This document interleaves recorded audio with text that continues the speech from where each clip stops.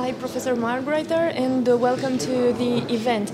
How do you find the organizing of the Danubian Transplant Symposium relevant for the specialists in Romania and in other countries?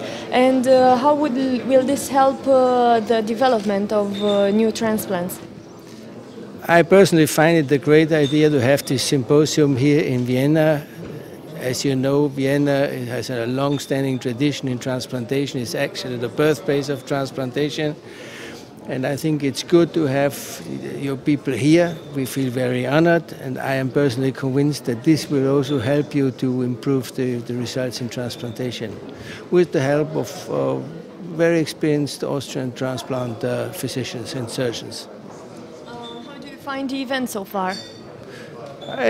For me, it was very interesting. Also, I have to confess that I did not understand everything what has been said in Romanian, but with the help of the slides, I was able to follow at least the talks to a large extent. Yeah, it was good so far.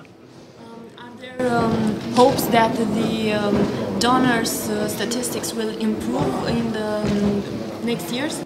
Yeah, I hope for the Romanians, but also we in Austria. We had already a 30 donor per million population at the end of the 80s and beginning of 90s. And now we are back to 24 per million population. So we also need more donors. We are lacking donors. Maybe less than Romania, but still we're lacking donors.